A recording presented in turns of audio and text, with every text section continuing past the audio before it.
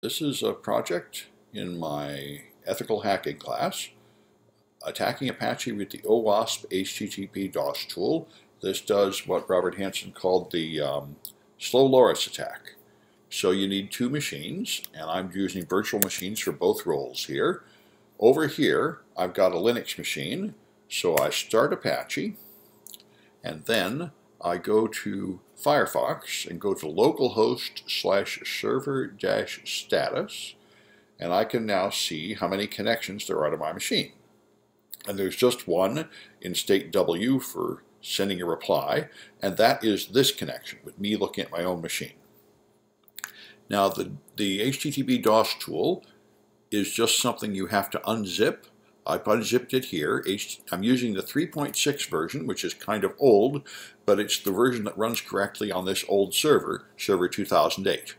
So I just open up that folder. There's a bunch of files here, and the one you want is GUI.exe. All right. And once you've got it, you need to point it over to this machine. So you need its IP address. So let's run ifconfig. And there's the IP address, 172.16. All right. I copy that. I put it in here. Like that. Okay.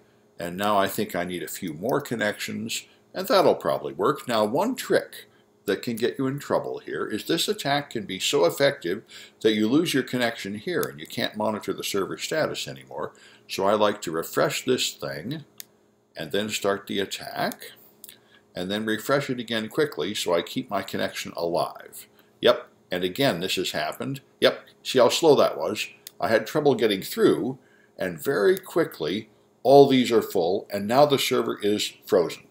All incoming lines are frozen with requests from this attack, and you won't be able to get any response from the service. And that's why this is a very powerful attack. With only a few packets per second, you can freeze up a server and keep it down for a really long time if it's not protected by an IDS or something. And that's it. That's what I wanted to show you. Quit. This is OWASP.